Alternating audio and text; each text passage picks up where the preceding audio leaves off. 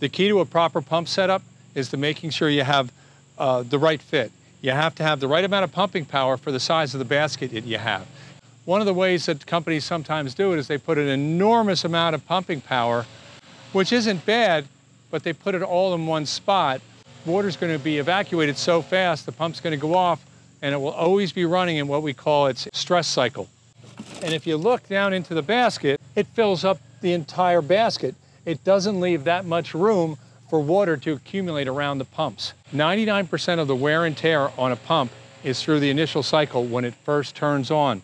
The best way to do this is to have it set up so that enough water can accumulate around the pump so that when it does initiate, the pump will run for a significant amount of time and get rid of all that water under one cycle, as opposed to getting rid of the same amount of water under maybe 10 or 15 cycles with a setup like this.